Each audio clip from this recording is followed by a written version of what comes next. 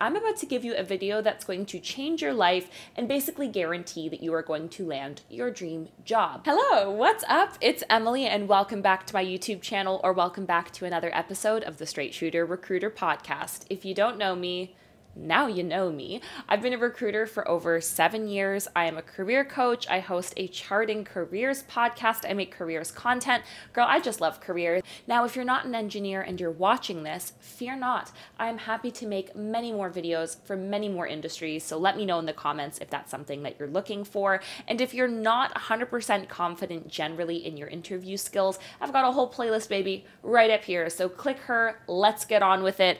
I need a sip of my happy juice.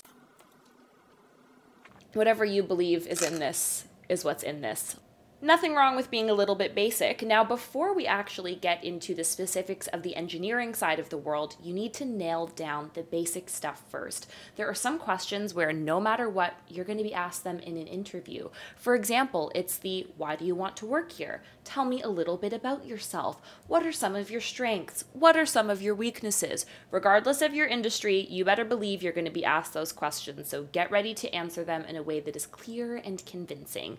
Now, I'm not going to walk through the specific formula on how to answer those questions because I have videos breaking down each of those right up here. At this stage, you've got the basics out of the way. It's time to hammer down on the engineering business. Most companies that are going to hire engineers, whether it's a tech company or not, there's two main ways they're going to interview you, either with a live coding exercise or a take-home coding exercise. Typically, the interview process for most companies is between 3 to 5 steps, or if you're Facebook, it's 9 steps. Yeah, you heard me. They have a 9-step interview process. And that to me is crazy, but for the most part, you're probably going to go through like 3 to 5 interview rounds. Usually the first round is with a recruiter, someone like myself, and our goal is to get a high-level understanding of what your experience looks like, what you might be looking for, and a little bit more information on your tech stack. For the most part, that first round interview is very like values specific. We just want to get to know you and your high-level skills. It's not something that's like,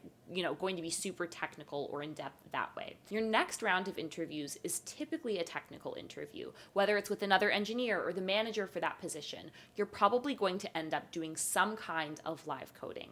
9 times out of 10, companies that do live coding interviews are going to ask questions on data structures and algorithms and system design. Now, I'm not saying that's the case for everything. If you're in a more niche role, maybe you're in something like, data engineering, where you might be doing something that's more pipeline focused. But most full stack, back-end, or front-end engineers are going to be asked those style of questions. If you don't know how to prepare for live coding interviews, I would highly recommend checking out websites like LeetCode, where they literally have all kinds of live coding questions. And most large tech companies, believe it or not, are using those databases or using those resources to pull their potential interview questions. If you're also interviewing at a relatively large company, you can just Google technical interview questions at Facebook. I love that I'm like entirely picking on Facebook today, but I'm just too lazy to think of something else.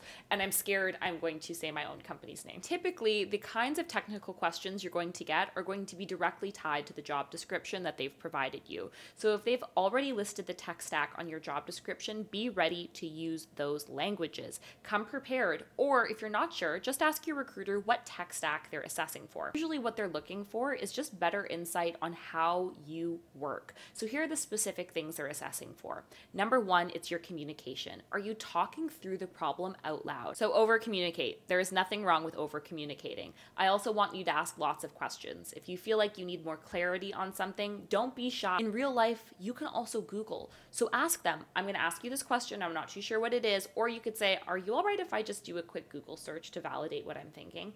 It's okay to lean on Google and other resources as you're going through technical interviews, as long as you are coding. Just checking my notebook here because I wanted to make sure I don't miss a damn thing. Another thing I'm going to need you to do is just admit when you don't have the answers. Trust me, especially in the technical spaces, you are often going to be working in agile sprints and working with many different teams. And sometimes you're just not going to have all the answers. In fact, you might not even have one answer. And that's okay. It's totally fine. I just literally punched you in the face via my mic. I'm so sorry.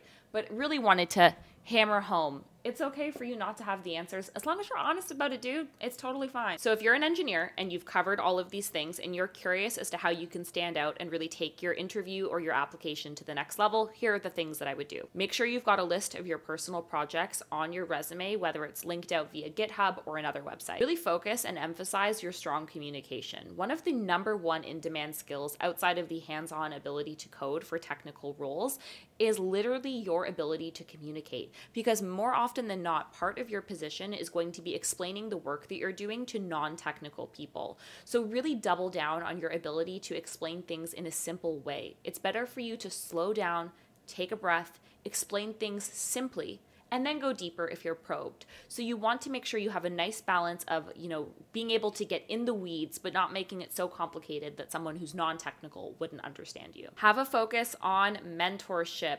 Every person who hires an engineer, whether they realize it or not, wants someone who's so strong that they can help develop other people on the team. Even if you are early in your career, this counts for you as well. So make sure you're going out of your way to share opportunities or times where you've supported members of your team, or maybe you've volunteered outside of work. If you've hit this stage and your ass just got an offer, I'm so happy for you. I really am. And you don't know how much you should be getting paid. For the next step in your process, click this video. I'm going to tell you exactly how much money you should be making, how you should be negotiating your salary, and all of those good things. I genuinely hope that today's episode was helpful. If it was, make sure you are letting me know in the comments. Hit that like button. Don't forget to subscribe. And if you do have questions, you already know I'm going to reply to you. So I'll see you there. Okay? Thanks. Bye.